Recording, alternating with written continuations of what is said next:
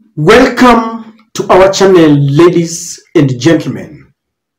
The members of the ruling coalition have been accused of abrogating their sacred duty that took them to parliament, both in the National Assembly and the Senate. The role of members of parliament are divided into three. We have representation, where they are supposed to be representing the views and the feelings of the people who elected them to office, because they don't find themselves in parliament. They are elected, and their offices are managed by taxpayers' money. They have security, secretariat, and all these are maintained by taxpayers' money. And so before they do anything, they need to understand that whatever they are doing represents the views of the people who they represent. Then we have legislative part of their role. As members of parliament, both in the National Assembly and the Senate, their role is to make laws that govern, laws and policies that govern our country.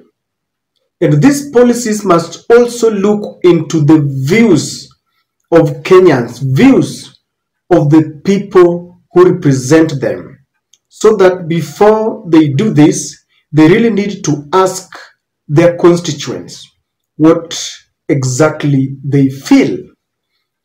For example, if there is a bill that is supposed to be passed, then they need to understand exactly what their constituents would want to, or how those constituents would want them to vote. Then number three is oversight.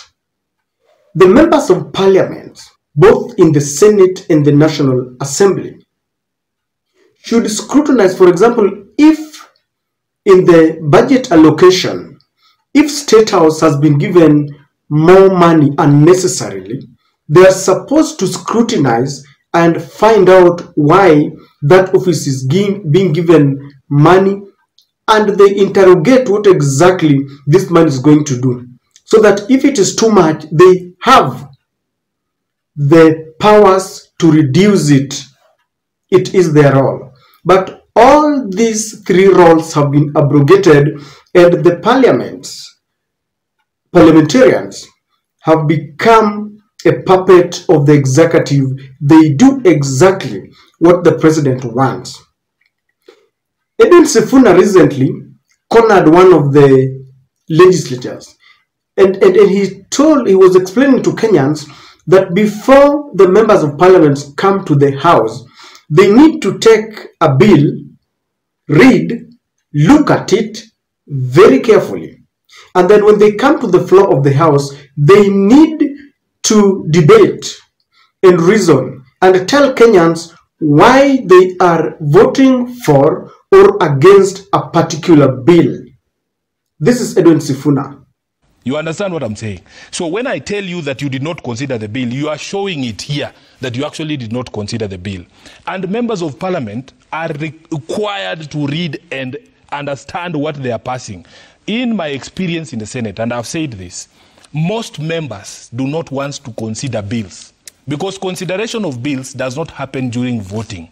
It is a three-step process. First you consider, then debate, explain to the people why you are supporting a certain proposal or why you're not supporting a certain proposal. This is why your logic most of the time doesn't make sense. And when it is pointed out, you become hysterical. Where does the money, you become emotional. No, but where does the money to subsidize a farmer come from? Where does the government get money to subsidize a farmer from?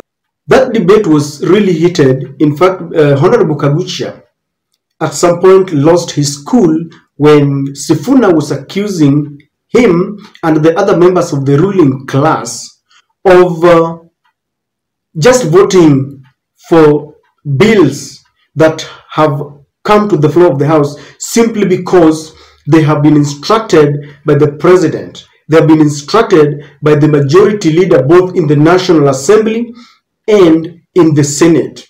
he insisted, Honorable Kaguchi insisted that they read the bills.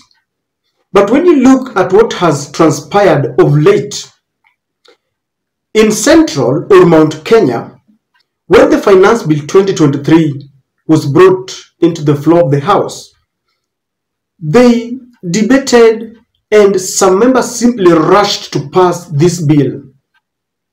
And it has been proved by themselves undertaking actions that corroborate Sifuna's what you now call allegations that they don't read the bills. After passing the Finance Bill 2023, later they realized that there were certain levies that had been imposed on farm produces like avocado that would be very unnecessary, if you ask me, to the farmers. And when the farmers realized late after this had been passed, they started yelling, quarreling, and lamenting. At some point, some leaders, the very, very parliamentarians who voted yes overwhelmingly with a lot of enthusiasm in parliament, led the members of their constituents in rejecting it,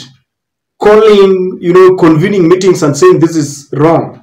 Now, what shocked me is the Deputy President himself, Rigathi Gachagua, was also in the mix, saying that now he will talk to the president to see how they can withdraw that part of the bill.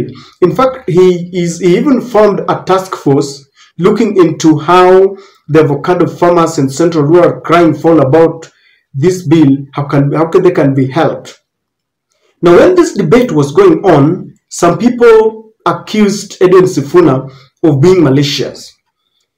But Maragwa member of parliament, Mary Wamaua, shocked the nation when she revealed that actually they don't read the bills, neither do they consider the bills. They simply vote because they have been instructed by their bosses. Look at what Mary Wamaua is saying.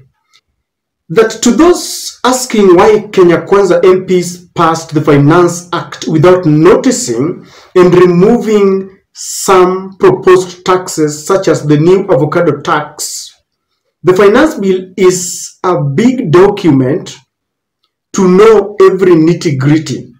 Ask pastors who have a Bible by their side every day.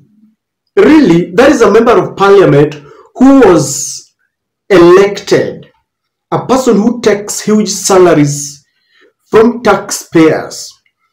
The constituents of Maragwa elected Mary Wamaua to go and scrutinize a bill before it comes to parliament, the way Sifuna was explaining there.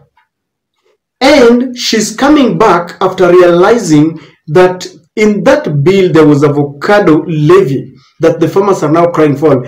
And she's got no apology. She's saying that that document is so big and so there was no need, they could not know the every nitty-gritty. And she's saying that even pastors do not know the whole Bible. This is like a medic telling you that medicine is a very huge field so that they cannot read and they end up giving wrong medication to a patient. Can you imagine if you go to a doctor and he or she tells you that the reason why I gave wrong diagnosis is because the field of medicine is so big and therefore, bear with me, your person has died or has been affected in one way or the other, but bear with me, I'm a doctor, but that field is just so big. This is unaccepted. She represents many who do not see the need of interrogating bills.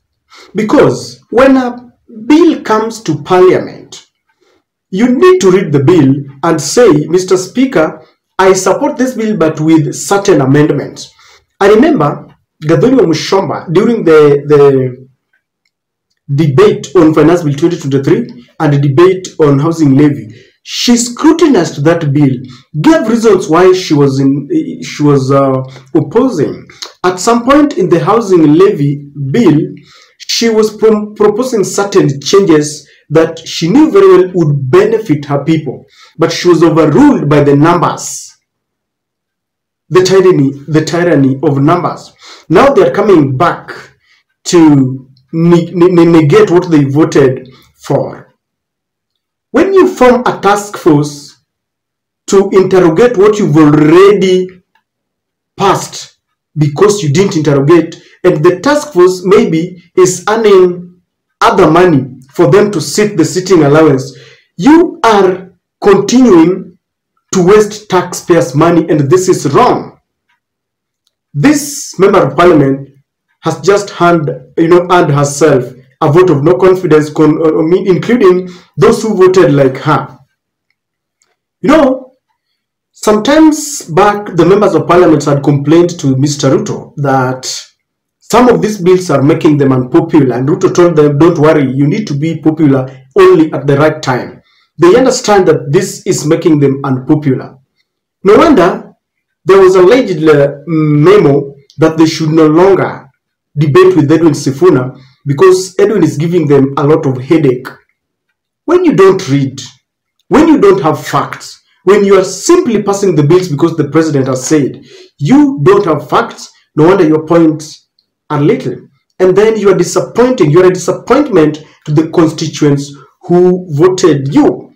And I'm not restricting this to the ruling class.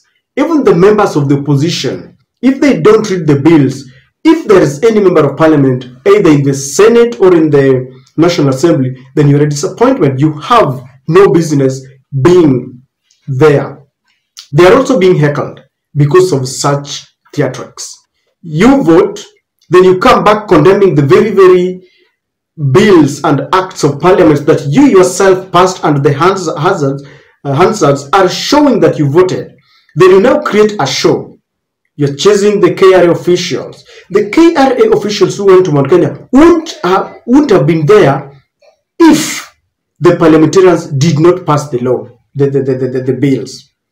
And Kenya cannot progress if we have such members of parliament who, instead of exercising their oversight, they are themselves being dictated by the executive. Instead of exercising their role of representation, they represent the executive instead of the people who elected them. Instead of exercising their role given by the Kenyans, they don't do that. If they have to legislate and make laws, there will be laws that only promote the views, the feelings, and the dictates of the executive. Ladies and gentlemen, this is very wrong. And those who think that maybe some members of opposition were being malicious, now Mary, the member of parliament in Maragua, has confirmed to you that they simply go there as puppets. Once the majority leaders have presented the bills, then they pass them without any amendments. And I'm not condemning all of them. I have seen people like Boniface Aluale stand on the floor of Senate and saying, Mr. Speaker, I know we are on the side of the government, but this is wrong. And that is the role of a legislature, because they know that they were elected by members of parliament. This is unacceptable. This is very shameful and belittles the members of parliament. I don't know what you think, but that is my take.